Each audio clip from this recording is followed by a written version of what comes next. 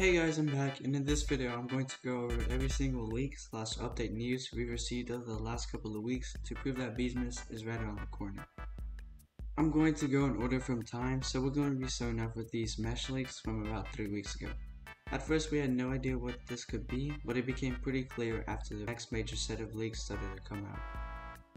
All we knew at the time was that it had to be associated with Beesmas, so we hung on to a little hope. The next leaks that made it obvious what the meshes were these new Hive sticker leaks. If you look closely, the meshes match perfectly with the new Hive leaks.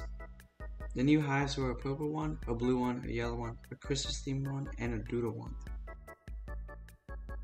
On top of that, we got 4 new sticker leaks, a festive bee one, a gummy bee one, a BBM one, and a really cute rubber bear one. I'm pretty sure the rubber bear one will have to do with the rubber bear party, since the bear is wearing a party hat.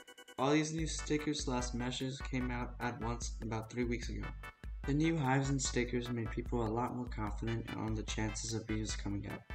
Then about a week ago we got a new Cub Buddy leak. This Cub Buddy was called the Doodle Cub Buddy, showing a clear correlation to the Doodle Hive skin.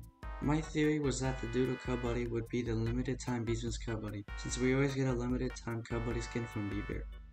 This pretty much confirmed that Beesmas was happening, and we were all waiting for new leaks.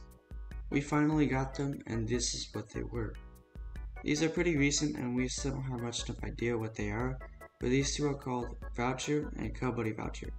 I have a couple of theories about what these are, starting with the fact it seems like this is a new form of currency to purchase a Cub Buddy, or maybe different Cub Buddy skins.